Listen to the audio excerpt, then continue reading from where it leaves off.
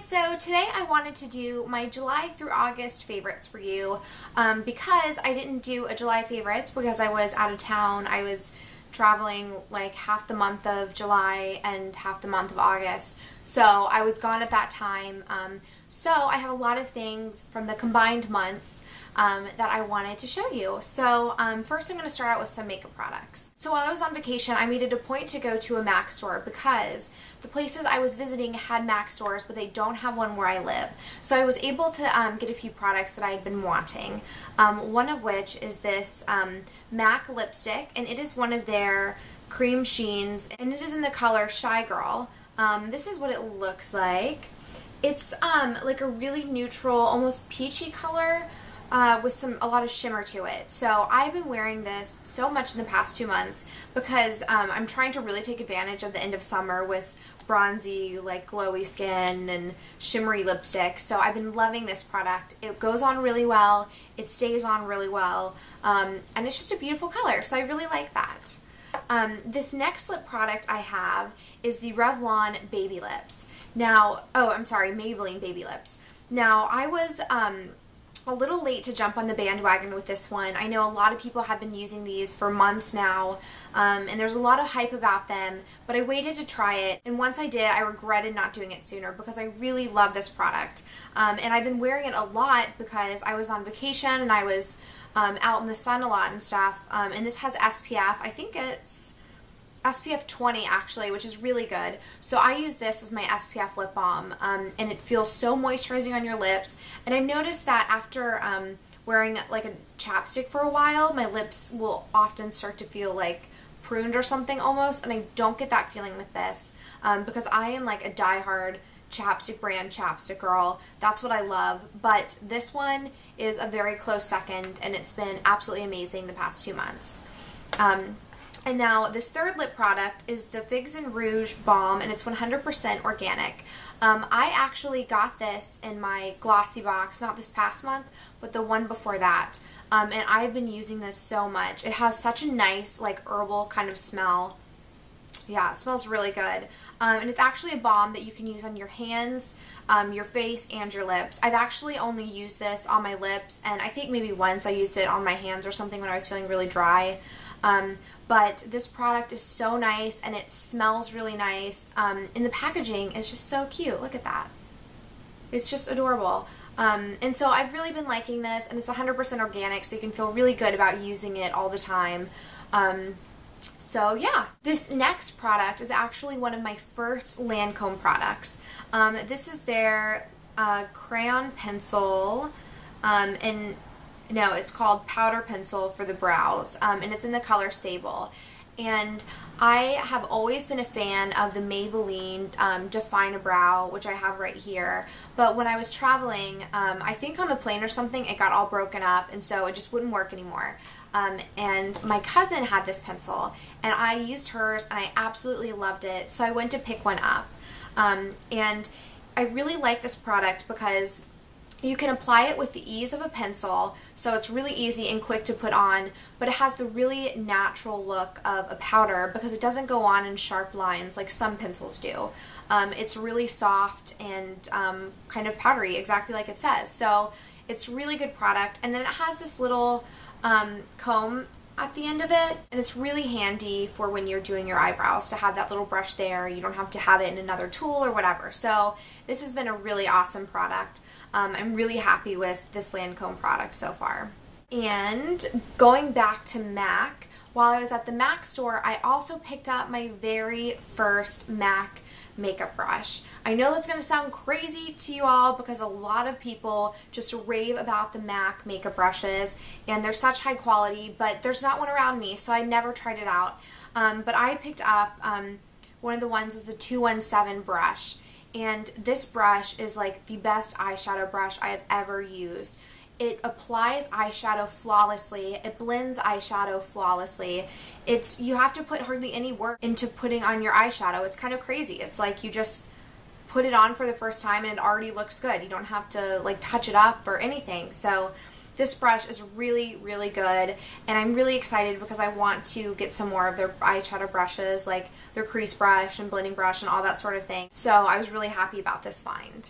This next product is a Laura Mercier eye canvas, and it is in the color EC2, and it looks like this. It is just a colored eyeshadow base, and the reason I really love this product is because it is pigmented. So instead of just a really sheer, or usually they dry clear, eyelid primer, the pigmentation covers up any veins or imperfections that you may have in your eyelids, because my eyelids, I think my skin is like really thin or something, because you can see all the veins and stuff. So for those days when you're feeling like you don't want to put a lot of time into your makeup and you just want to cover up like any imperfections, this is a really great product.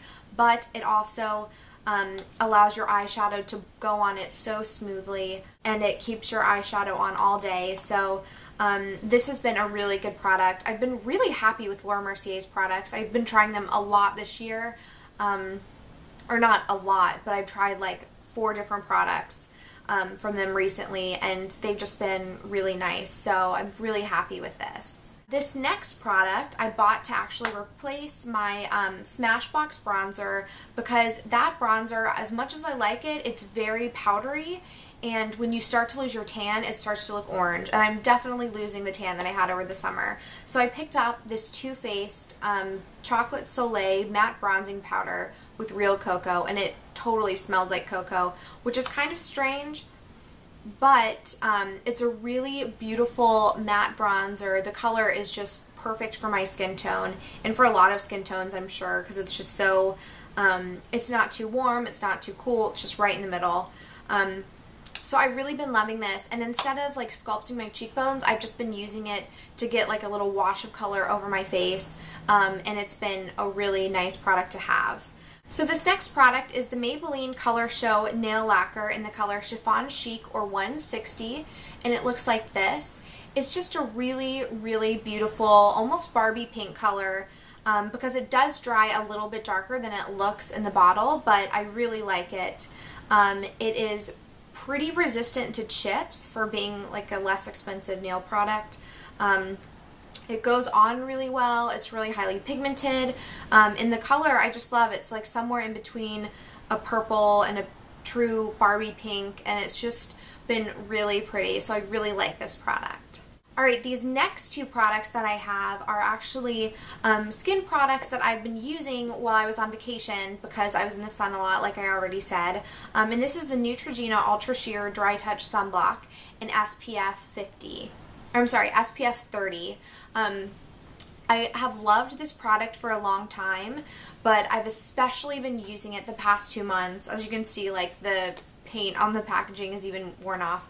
But I really like this, not just for your face, because it does work really well on your face, but for your chest area, your arms. That's where I usually use it, because I do like to use a higher SPF for my face. Which brings me to this next product, which is the Clinique. It's an Advanced Protection Face Cream in SPF 50.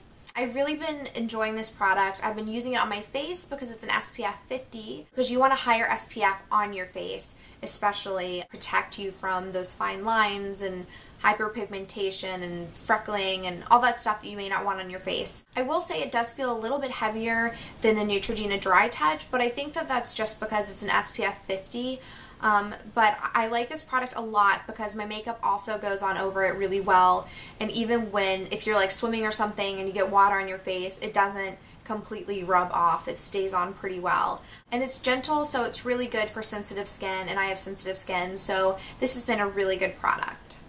And for when I don't apply enough of the SPF, or I forget to, I have been loving the Carmex Healing Lotion with aloe and vitamin E for when I have sunburn. Now, I was really intrigued to buy this product because I love Carmex's lip balm. I've been using it since I was a little kid because it's always been my mother's favorite. But when I saw that they had a lotion, I really wanted to pick it up and try it. And I've been really happy with this. It does have kind of the menthol smell of the classic Carmex lip products, but I don't mind it so much when I'm just using it for sunburn. It really seems to relieve sunburn. It relieves the itch, it relieves the hot sensation, so this has been a really good product. And for my last skin product, I have the Aveeno Positively Radiant, oh my gosh, it's dripping on me. Positively Radiant Brightening Cleanser with moisture-rich soy extract. And it says that it helps even skin tone and texture. And I haven't noticed the skin tone thing, but this has been a really nice product because I wanted to find a cheaper alternative to the skin products that I'd previously been using, like the Fresh Soy Cleanser and the Kate Somerville Sensitive Skin Cleanser, because while I do like those, I don't know if they're amazing enough to justify the like $30-something cost of a full bottle. I think it's that much. I can't be sure though.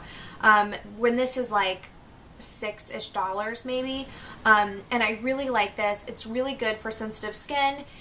It gets rid of any leftover makeup residue you may have after you already take off your makeup, and it's not too drying, which is an issue that I often have with cleansers, even if they say they're sensitive. I think my skin's like extra sensitive or something.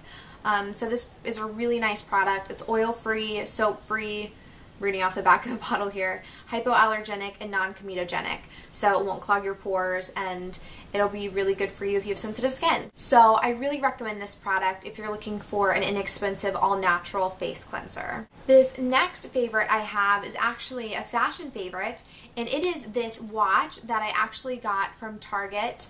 I'm not really sure of the brand, but it's in the aisle with like the rest of all of their Target brand watches, or it's not Target brand, but it's a brand that Target carries.